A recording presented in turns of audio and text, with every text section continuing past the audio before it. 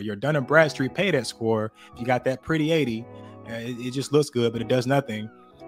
If you apply for a lease, a commercial lease, and you're trying to do a sublet or you're trying to do rental arbitrage and you want to apply at a condo, they're going to pull and check your Experian business credit report. Okay, they're not going to check your personal, they're going to check your Experian business credit report. And if that doesn't look good, you're going to get denied. So to paint this picture, the first thing I want to talk about is what Dun Bradstreet services are out there. And then by the end of this, you'll understand exactly where I'm coming from, okay? So Dun Bradstreet, they offer what? A DUNS number. They offer you a business credit score, right? The biggest and most important thing that they offer, right? Let me share my screen. But when you go to get your DUNS number, they're gonna try to make it seem like it's like you gotta pay to get a Dun Bradstreet number. You do not have to pay this $229 to get your Dun Bradstreet number. They hide it. It's way down here in this little fine print, but you can get it for free. Never pay for your Dun Bradstreet number, your DUNS number, with one exception, and that's just for whatever reason. If you can't wait the 30 days, then you can pay the $229, and then you'll get it in a matter of 1 week instead of 4 weeks. Ooh. But you don't need to pay for a DUNS number. Now let's talk about how to check your business credit score, right? They have this service. They have actually 3 different plans. The free plan, which is virtually useless. You get nothing outside of a 14-day trial, but then you get Credit Signal, right? So Credit Signal and Credit Monitor is going to allow you to actually monitor your scores and see all of your business credit scores, because guess what? A lot of you guys may not know, but your paydebt score is just one of like 6 Dun Bradstreet scores. All right, so you really got to get to know the ins and outs of business credit, because I'm here to tell you the Dun Bradstreet paydebt score is the easiest part about building business credit, because all you need is to have 3 payments across 2 different trade lines, and then bam, you got an 80 paydebt score. But that's really not going to get you approved anywhere. It's about what's on your full credit report, where you'll see everything, right? You'll see your delinquency predictor score. You'll see your actual DMB rating, which is a combination of letters and numbers. You got to get to know stuff, and of course, I cover that all in GreenScale Academy if you needed to know. Now, the next thing that they have is the Credit Builder program, right? So with the Credit Builder program, they have the $149 a month for the Credit Builder Plus, and they have the Credit Builder Premium, which is $200 a month, right? Now, you either get unlimited or you get 12 trade references. What do I mean by that? It allows you to report through the back door to Dun Bradstreet, okay? That's what it is. So they want you to pay $150 a month to report to Dun Bradstreet up to 12 trade references. Let me explain something to you.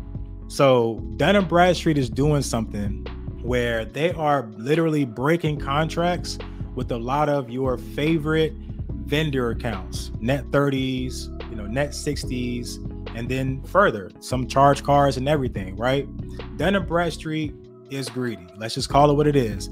If you are a business owner, I can pretty much guarantee that you've been called from Dun Bradstreet and they have tried to upsell you in some way, right? Whether it be to pay a couple $1,000s, a couple $100, they'll help you out, do that in the third. So whether it be, for example, there are some vendor accounts that I've featured on my business credit channel that they used to report to Dun Bradstreet, and then all of a sudden they stopped reporting to Dun Bradstreet. It's because Dun Bradstreet wants you to pay that $150 or that $200 a month. I would not be surprised if a couple of months from now, a couple of years from now, that nobody reports directly to Dun Bradstreet.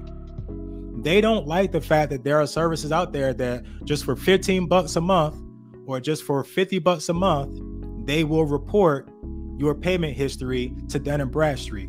They would rather you depend on them to pay the $200 or the $150. That's the truth, right?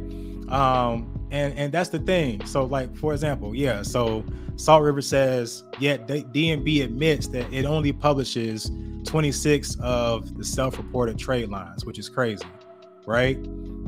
So Stephanie says, they told me I didn't have a DUNS number, but when I Googled my business, it showed me that you had a DUNS number. Yeah, like the first thing you do when you trying to figure out, like, you started a business and you are unsure, you go to their website and you do a simple search. You check to see by, you know, they ask you to type in like the name of your business and then like the zip code or the address.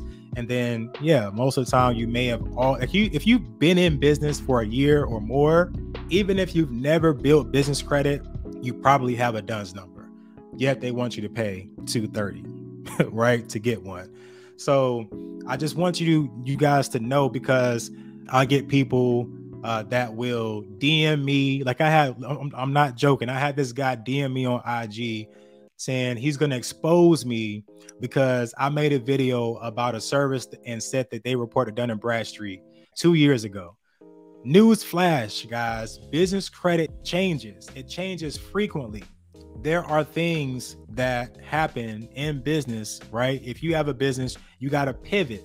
So if Dun Bradstreet is taking this approach and they no longer want any of these like e-commerce businesses or, you know, mom and pop shops too, if they no longer want anybody to be able to provide the service of business credit reporting, they only want you to pay for their service. Because you got to keep in mind, in the pandemic in 2020 to now, all of a sudden you had all of these people quitting their jobs and starting a business. I can't say I was one of them. I started my business in 2019, so I was a little early, but for most of you, you started your business in the pandemic.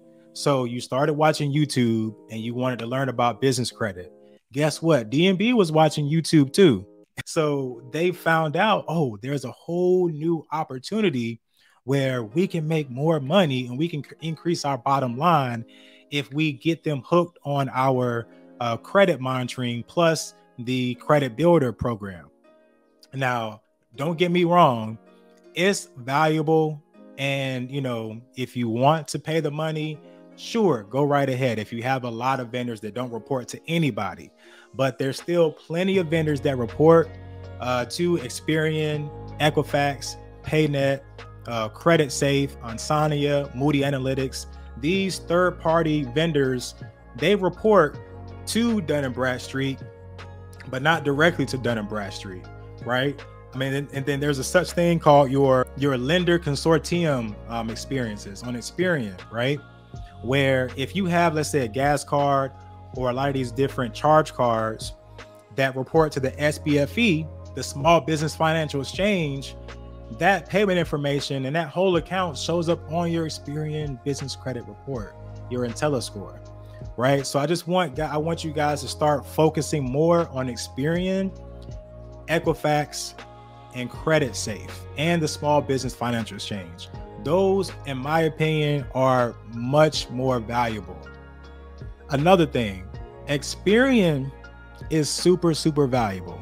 I know I said the FICO SBS score is the most important, but right below that, or pretty much at the same, because, you know, FICO SBS is all about Experian.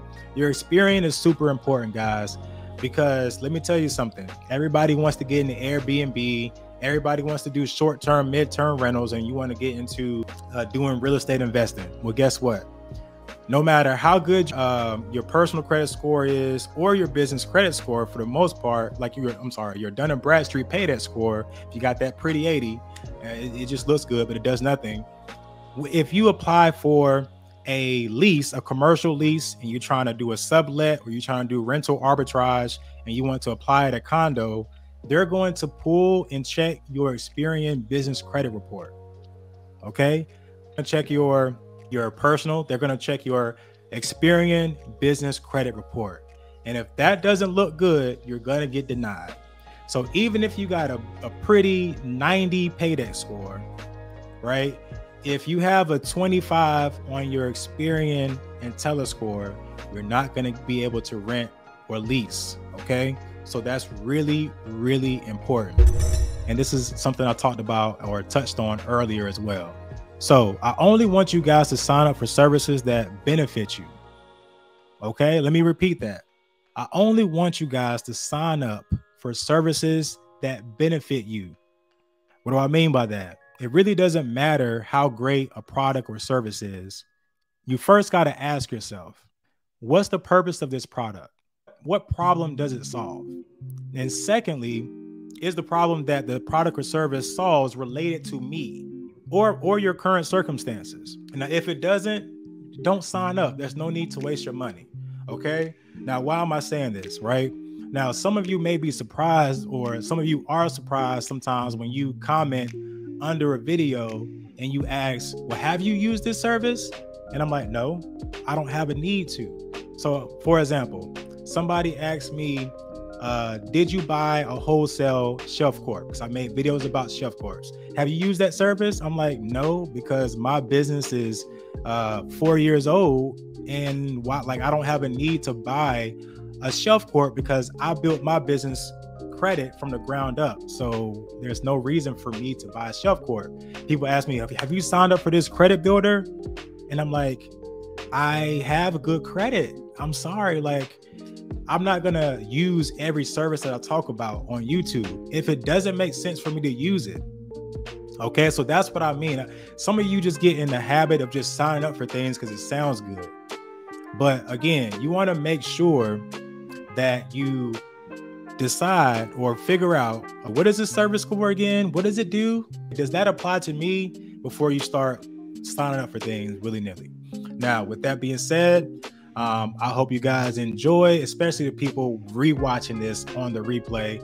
I hope you enjoy the rest of your morning, afternoon, and for most of us, the evening. Enjoy the rest of your night.